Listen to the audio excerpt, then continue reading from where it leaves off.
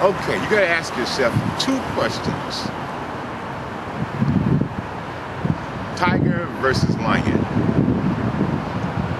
They both dominant creatures. But we all know the lion runs the jungle. We know the lion is the most superior animal in the whole world. He's the king of the jungle. You gotta ask yourself, is Chris Weidman a lion or is he a tiger? Is Vitor Belfort a lion or is he a tiger? Time will tell. In my opinion, it's gonna be a great fight. It's gonna be a war. But somebody gotta win.